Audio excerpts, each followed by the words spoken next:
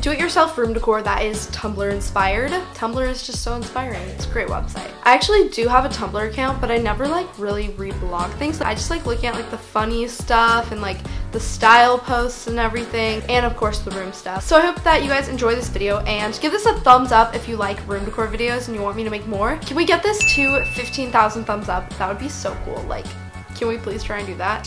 And let's get into the video.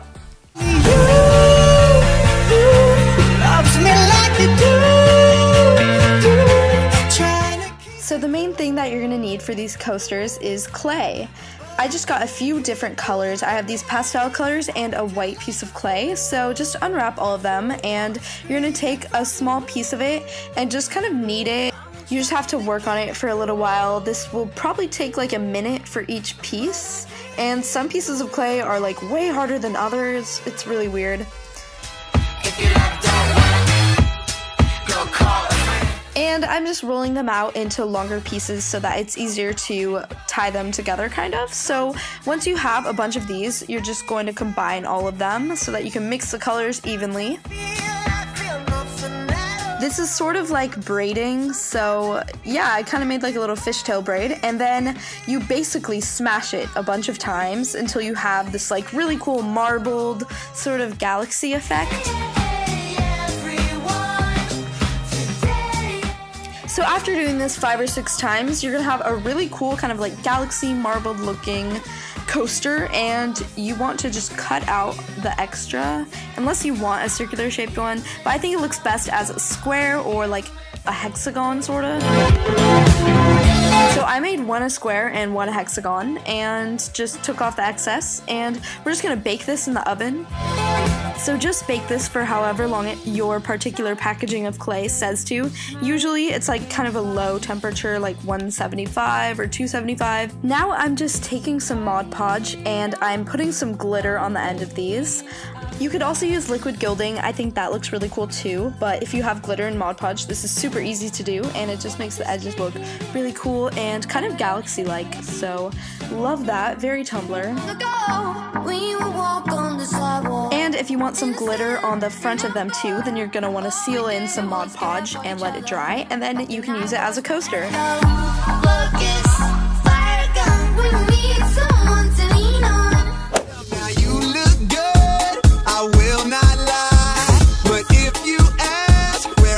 So this is a really easy fan makeover. I'm just taking some spray paint, and then take any fan that you have.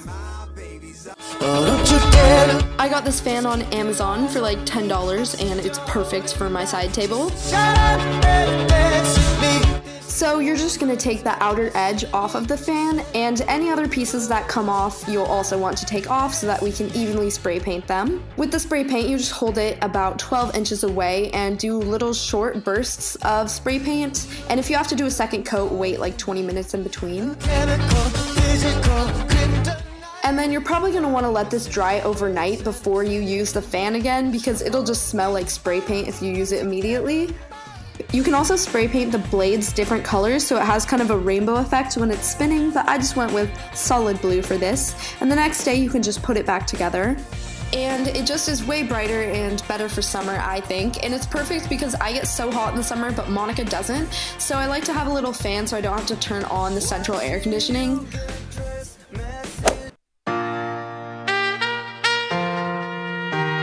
So this is pretty awesome because you probably already have the ingredients to make this. It just takes some cornstarch, some baking soda, and some water.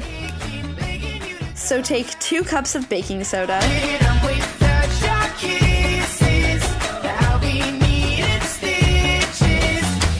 Just like a moth drawn to a flame. And just 1 cup of water. Super easy recipe. I couldn't sense the pain.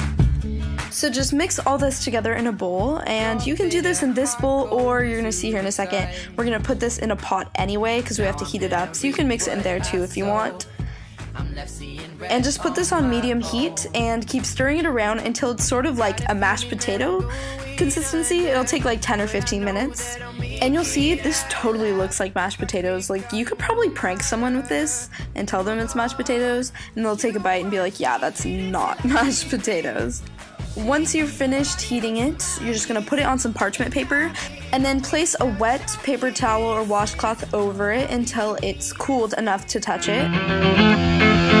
And then once it's cooled enough, then you can start rolling this into a little ball and then whatever kind of shape you want. So I made a starfish and it takes a little while, but you can just freehand this.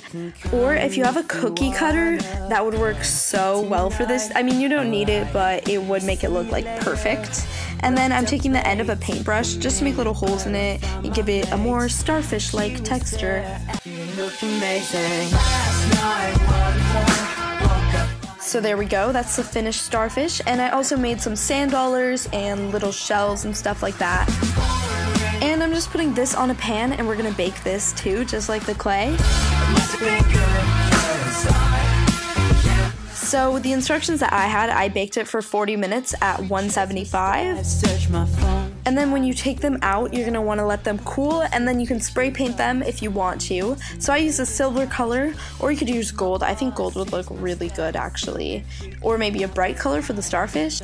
So I got some sand from Home Depot and a hurricane jar from Target. And I just put that in it, and I had these little shells that I got from a craft store and they look really good. So I'm putting this tea light in here as well. We're making just like sort of a really cool beachy candle. And now you can put in the little starfish that you made, or the sand dollars if they're small enough. And I'm lighting the candle and it looks really cool. I think this would look so good in like a bathroom or your nightstand, something like that. So then I gave my nightstand a little makeover, just gonna ditch the mason jars for a bit, and I put some firefly lights up. What is more Tumblr than these? Honestly, I have no idea. I think they're the most Tumblr it gets.